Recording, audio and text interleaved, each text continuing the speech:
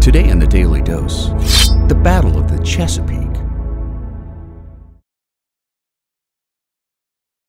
Following British victories at the Siege of Charleston and the Battle of Guilford Courthouse, British forces under General Charles Cornwallis headed north in the summer of 1781 with the goal of reinforcing Major General Henry Clinton's army in New York, who were then under threat by American forces led by General George Washington.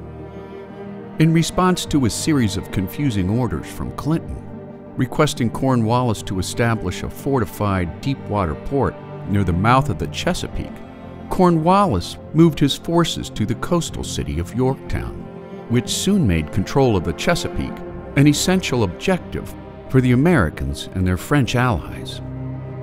Known as the Battle of the Chesapeake or the Battle of the Virginia Capes, when British Rear Admiral Sir Thomas Graves received intelligence that a Franco-American naval fleet, led by Rear Admiral Comte de Grasse, had sailed from the West Indies to the mouth of the Chesapeake, purportedly to join forces with French Admiral Comte de Barras, who was then sailing south from Newport.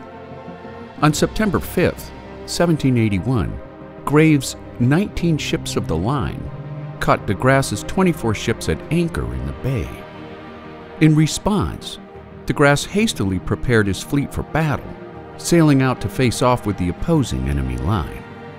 Conventional naval tactics of the day called for the fleets to form up in battle lines within cannon range, each ship attacking a single opposing vessel in the enemy's line.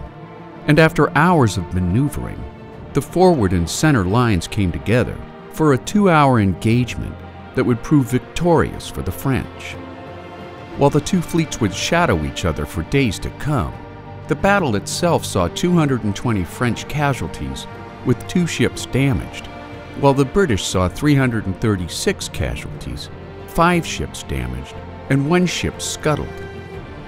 The Battle of the Chesapeake proved to be a strategically decisive win for the Americans, preventing the Royal Navy from reinforcing or evacuating Cornwallis and his men during the Siege of Yorktown that followed, delivering a 1-2 punch to the British, which in turn brought an end to the American Revolutionary War.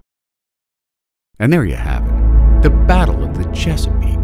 Today in the Daily Dose. Get your nerd on with the Daily Dose.